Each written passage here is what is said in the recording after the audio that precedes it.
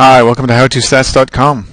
In this video I'm going to demonstrate how to perform a 2-by-1 contingency table analysis. My hunch is that a lot of people out there have come across 2-by-2 contingency table analyses and have seen demonstrations of such an analysis. But what about the case where you only want to examine or test statistically the difference between two levels of a nominal measured variable, and there are two groups across one level, so it's a 2-by-1 contingency table analysis. So in this fictitious case that I'm going to demonstrate for you, it's handedness that I'm examining. In particular, I'm interested in testing the hypothesis that there are more right-handers than left-handers in the population. Now, most people probably have a good hunch that there are, but how would you test it statistically? How would you test only two groups as being different statistically? Now, I've got a sample size of 250 people, and let's just say they reported on a questionnaire whether they were left-handed or right-handed, and I've got a sample of 250. Right-handers have a number label of 0, and left-handers have been inputted as 1s. So I've got 22 individuals who nominated themselves as left-handers and the remainder of the sample as right-handers. Now, to look at the percentages, that's easy to do in SPSS. You go into frequencies and you simply add that variable in there, and it'll automatically tell you the percentages. So 91% of the sample that I've got is right-handed, which actually corresponds pretty closely to what other research has found. And I've got 88.8% that are left-handed. Now, how do you test this difference statistically? It's usually not good enough just to report the percentages. We want to have a p-value associated with this. Now, I suspect most people would go into analyze, descriptive, and crosstabs analysis. But this won't do it for you because crosstabs can only work minimally in a 2-by-2 design. When you only have a 2-by-1 design, if you put that into rows, you don't get the OK as highlighted, and if you put it into columns, you also don't get it highlighted. So what can you do to test this hypothesis? Well, it's actually a little bit tricky, I guess. You got to go into non-parametric tests, and then go into legacy dialogues, and then go into Chi-Square.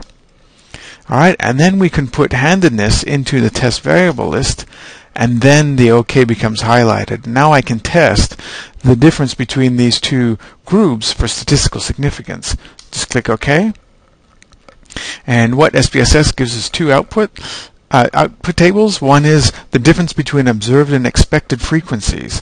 So there were 228 right-handers, but based on the null hypothesis, we'd expect 125. So 250 divided by 2. If the population is 50-50, and if the null hypothesis is true, then we should see 125 within sampling variations in both right-hander and left-hander cells, but we don't. What we see is a big difference.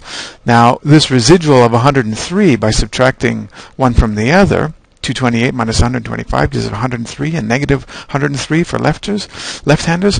Well, the difference between the observed and the expected is tested with this chi-square statistic, which is exactly the same as the 2-by-2 in the contingency table analysis that SPSS gives us through this more obvious utility, through the crosstabs.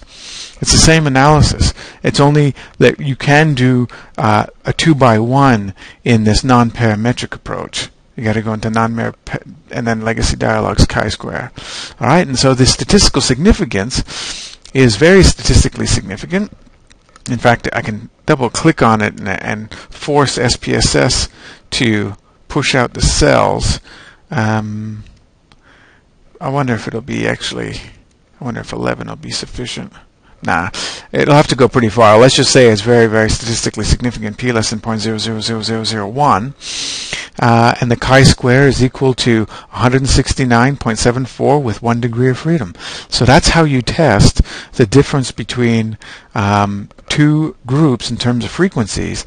And I'll also note, just as a comment, is that it necessarily implies that the percentages that I tested, these two percentages, 91.2 versus 8.8, it necessarily implies that those percentages are also statistically significant. So you often find people saying, on Google, on the internet, you find people asking, how do you test percentages, the differences between percentages and SPSS? And there doesn't seem to be an obvious way. Well, this is how you do it, because the difference between the frequencies gives you the same answer theoretically as the difference between the percentages. So you could actually say the difference between the percentages was statistically significant and just report this chi-square. So in summary, this is how you do a 2-by-1 between groups contingency table analysis in SPSS. Hope you found it useful. Catch you next time.